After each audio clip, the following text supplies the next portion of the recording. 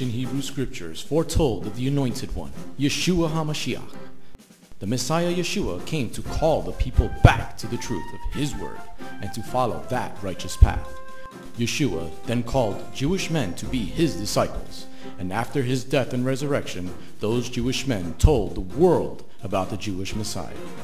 Now, after 2,000 years, Beth Goyim Messianic Congregation has that same calling of those Jewish men, telling all people, both Jew and Gentile, about the proper ancient path, teaching the Route 66 King's Highway from Genesis through to Revelation, and how you need and can get back to the proper roots of the faith and a closer walk with God. Now, let's hear the message.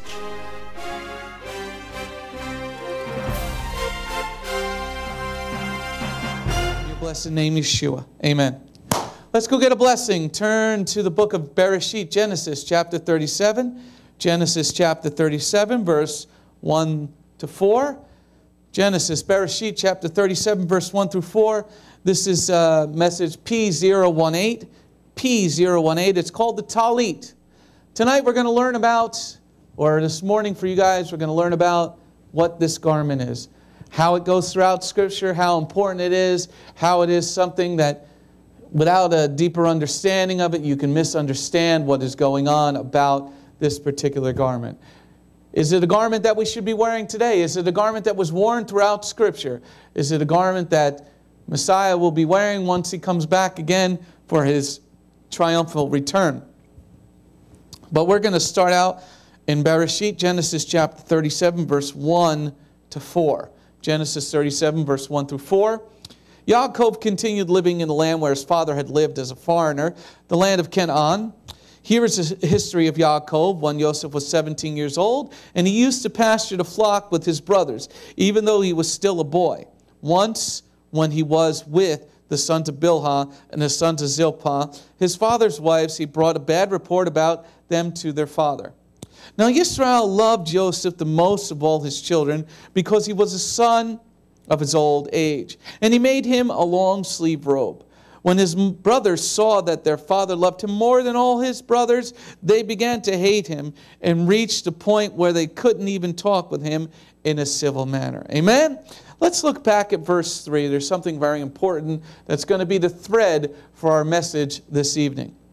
Now Yisrael loved Joseph most of all his children because he was the son of his old age, and he made him a long-sleeved robe. Now this long-sleeved robe is something very interesting. It's a garment that is given to a son from a father. It is given to a most favored son. It is given as a very special present because this son was the closest to his father. It says here, the father loved Yosef most of all.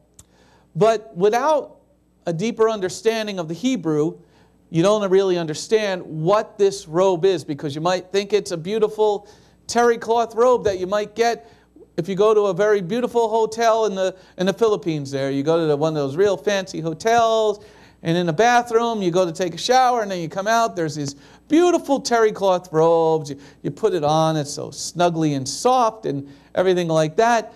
But I don't think Yosef was made a beautiful terry cloth robe. But he was made something very, very interesting that we're going to talk about this evening. This robe, it's really not a robe. The Hebrew word is katan or kataneth.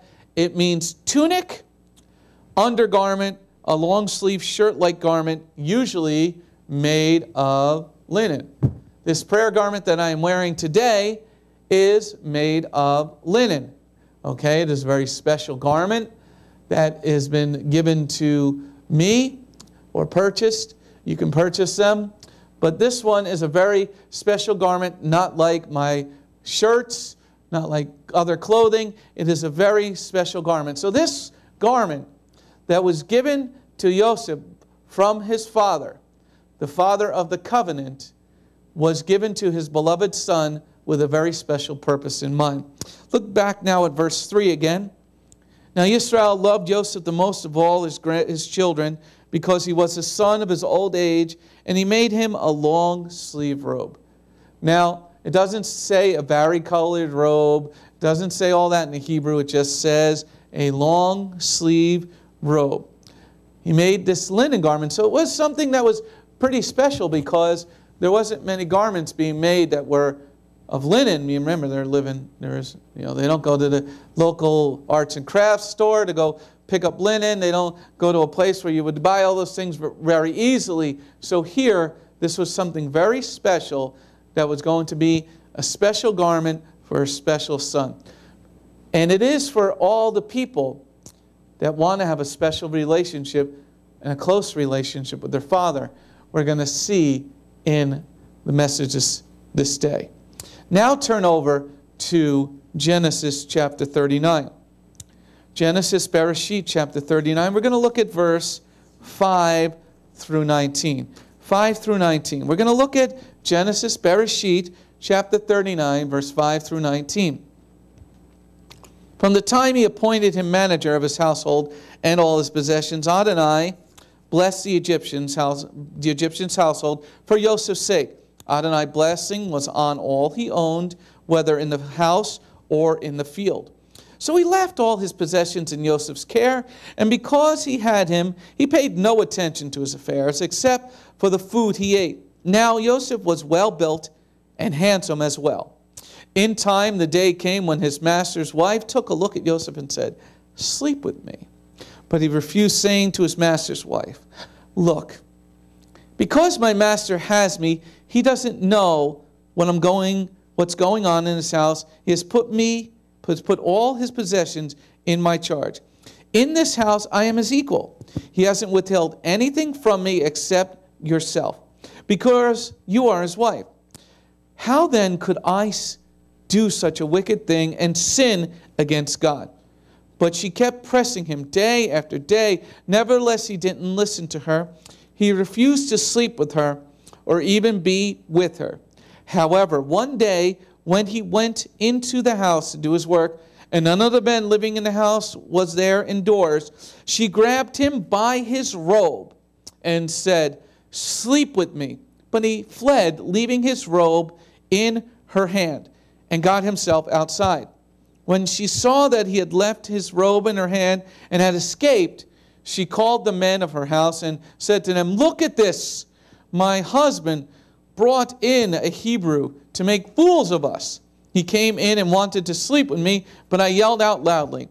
When he heard me yelling like that, he left his robe with me and ran out." She put the robe aside until his master came home. Then she said to them, "This Hebrew slave you brought us came in to make a fool of me, but when I yelled out, he left his robe with me and fled outside." When his master heard what his wife said as she showed him, "Here's what your slave did to me," he became furious. Amen? Let's look now back at verse 12. She grabbed him by his robe and said, "Sleep with me." But he fled, leaving his robe in her hand, and got himself outside. Amen? So Yosef escapes this mischievous woman. He escapes her adulterous ways, but because if she was willing to be an adulterous wife, then lying is really nothing else for her to do. But the key here is this robe. How would the master, Potiphar, know that this was Joseph's robe? Now, he was the captain of the guard, so he must have had many different slaves. He was a very rich man, so he must have had many different slaves from many different countries. At this point, Egypt was, a pretty big empire. So he's the captain of the guard, so that means he's very close to Pharaoh. So he's got different people working for him. And in Scripture, we don't see any other Hebrews working for this man. So what would make this particular robe different that would show his master that this wasn't some of the other people's garments? This robe would be specific to a Hebrew person. And we're going to see this thread that goes through this message about this. Because these robes, this katan, this tallit that I'm wearing is different than any other garment on the face of the planet. There is no other garment on the face of the planet, and I've had the wonderful fortune of going around the globe. The only continent I haven't been on is Australia. I've never seen any other garment on the planet like this particular garment. It is a very special garment. And we're going to see that Yosef had this garment made from his father, and then he carried that, even though this is not that same garment that his father gave him, he had another one made because Joseph was also prosperous as a slave. So what would this garment represent to all that wish to be in a covenant with the Father? Well, why would Yosef make something that is different than other people? What would set him aside than any other garment on the planet?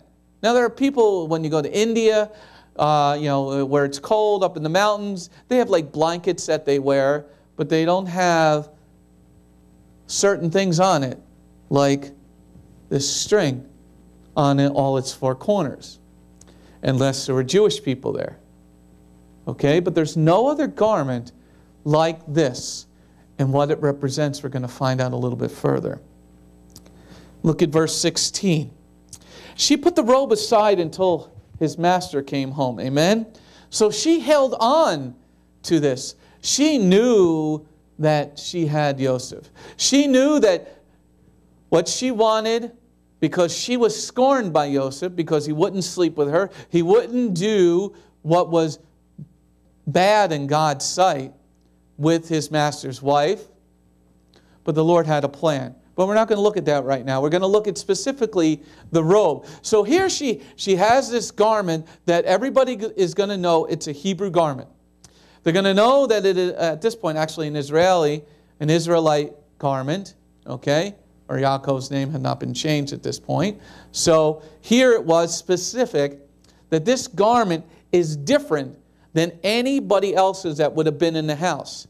So what is so special about this garment that we need to understand? So the first part we looked at in Genesis 37 is that this garment was given to a beloved son by a father who had a covenant. The first part we saw in Genesis 37, Bereshit 37, is that the garment was made for a beloved son, the most loved son. Then this loved son, because his brothers did some nasty things, sold him into slavery, but God raised him up. So here he had this garment, or a garment similar, made again, that would set him apart from other people. That specifically would be different than every other person living in this house. It's a garment that sets him aside to one that keeps the covenant. Now let's go a little further to understand what this garment means and what this means to our Heavenly Father. Turn to the book of Bamidbar, Numbers chapter 50.